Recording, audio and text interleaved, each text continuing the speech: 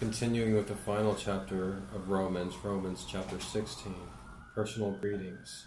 I command to you our sister Phoebe, a servant of the church in Cenchrea. I ask you to receive her in the Lord in a way worthy of the saints, and to give her any help she may need from you, for she has been a great help to many people, including me.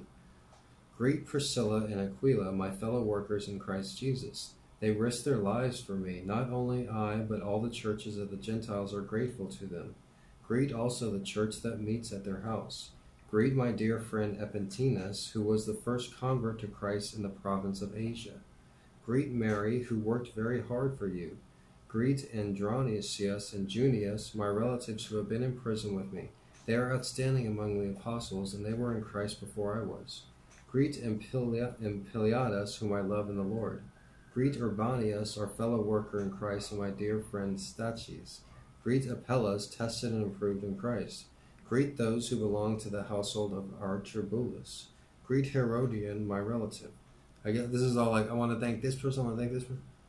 Greet those in the household of Narcissus who are in the Lord.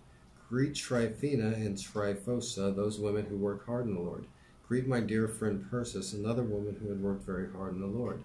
Greet Rufus, chosen in the Lord, and the mother who has been a mother to me too, and his mother who has been a mother to me too. Greet Astrenius, Phlegon, Hermes, Patrobas, Hermas, and the brothers with them. Greet Philologus, Julia, Nereus, and his sister Olympas, and all the saints with them. Greet one another with a holy kiss. All the churches of Christ send greetings. I urge you, brothers, to watch out for those who cause divisions and put obstacles in your way that are contrary to the teaching you have learned. Keep away from them, for such people are not serving our Lord Christ, but their own appetites. By smooth talk and flattery, they deceive the minds of naive people. Their smooth talk and flattery may deceive the minds of naive people. Everyone has heard about your obedience, so I am full of joy over you. But I want you to be wise about what is good and innocent about what is evil. The God of peace will soon crush Satan under your feet.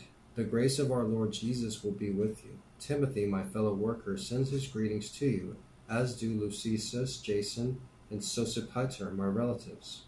I, Tertius, who wrote down this letter, greet you in the Lord. Gaius, whose hospitality I and the whole church here enjoy, sends you his greetings. Erastus, who is in the city director of public works, and our brother Quartus send you their greetings. Now to him who is able to establish you by my gospel and the proclamation of Jesus Christ, according to the revelation of the mystery hidden for long ages past, but now revealed under what known through the prophet writings by the command of the eternal God, so that all nations might believe and obey him, to the only wise God, in glory forever, Jesus Christ. Amen. That was the last chapter of Romans, Romans chapter 16. If you haven't already, click the like and subscribe button. I'm trying to build this channel. Thanks for watching.